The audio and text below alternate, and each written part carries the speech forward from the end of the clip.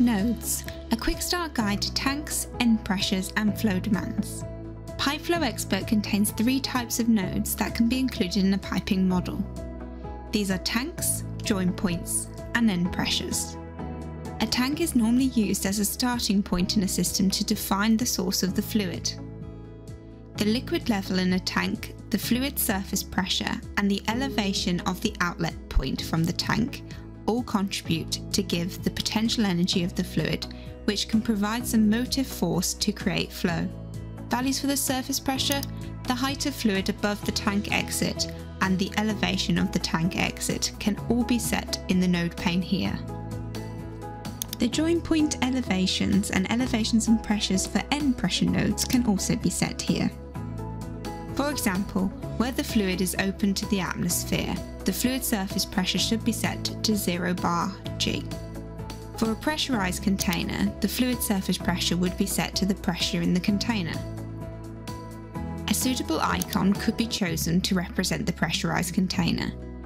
Pipeflow Expert gives options for the visual representation of the tank's icon shape, scale and colour.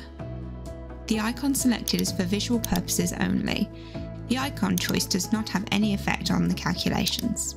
The tank dimensions are considered to be infinite, and therefore the flow rate leaving a tank does not have to equal the flow rate entering a tank.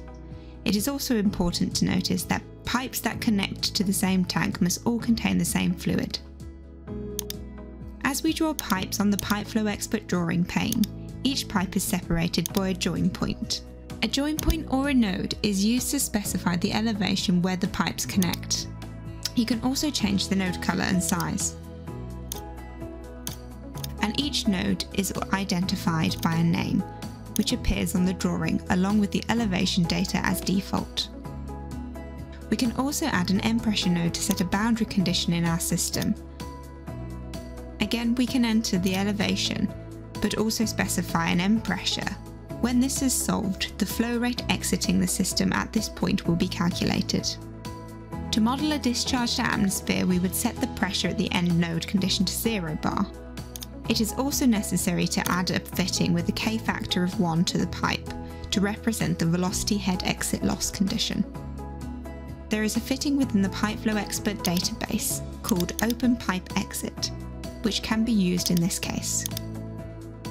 The flow leaving this system from the end of this pipe will be calculated when the system is solved. We can also add an external flow by setting a flow demand. There are 2 ways to specify an inflow or an outflow demand. You can either select the flow demand tool from the toolbar and with this tool go and click on the node, or you can first click on the node and then click the edit button on the node pane to display the set flow demand screen. Choose the flow rate units and enter the flow rate value. Clicking OK will confirm the entry. The inflow and outflow demands specify an external flow that either enters or exits the node. Demands do not set a flow rate within a pipe, they set an external flow in or out of the system. The only time flow demands do determine the flow in a pipe is when the pipe is the only pipe connected to the node where the demand is specified. And we can see this when calculating this system.